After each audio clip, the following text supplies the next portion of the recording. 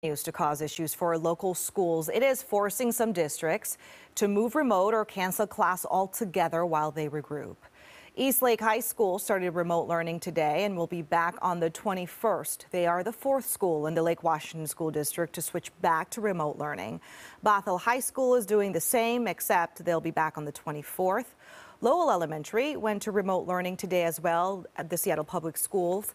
They'll be back next week.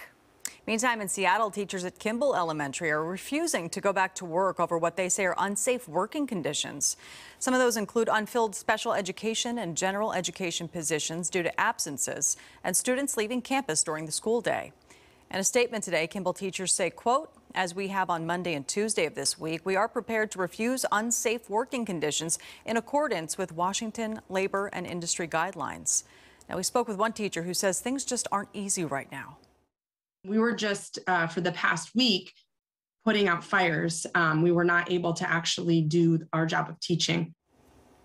Teachers say it's confusing that the district would cancel class completely since they were already preparing for remote learning. For students at Franklin High School in Seattle, they made the call to return to remote learning today as well. School officials say they made that decision due to confirmed COVID cases in the school community and an increasing number of students and staff missing school. Students will return to their classrooms starting next Tuesday.